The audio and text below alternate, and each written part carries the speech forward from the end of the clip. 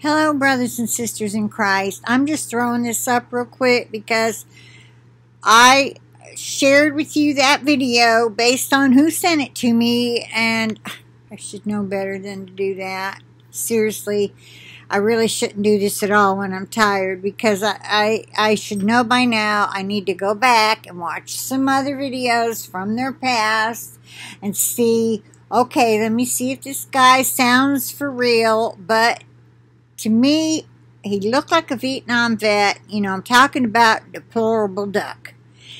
And I did not know that he smoked weed on live. I mean, I saw that he was about to light up a cigarette, and I'm thinking, dude, are you serious? You know, but I know they got the thing now where you have to mark, no, it's not for kids. So I'm assuming kids are not going to watch this.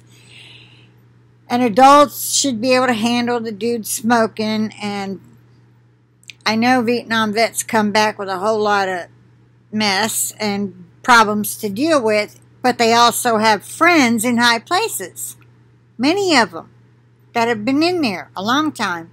And that's why I shared it, because I thought better to share and be wrong than to not share and be right.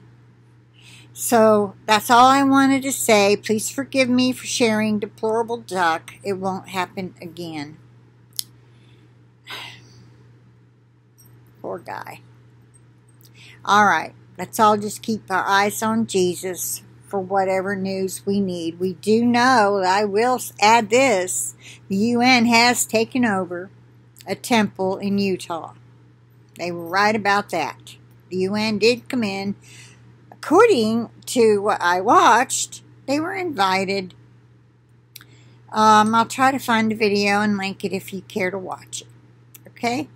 All right. So that part came to pass, but the rest, obviously, I haven't heard of any Chinese or Russian troops in America.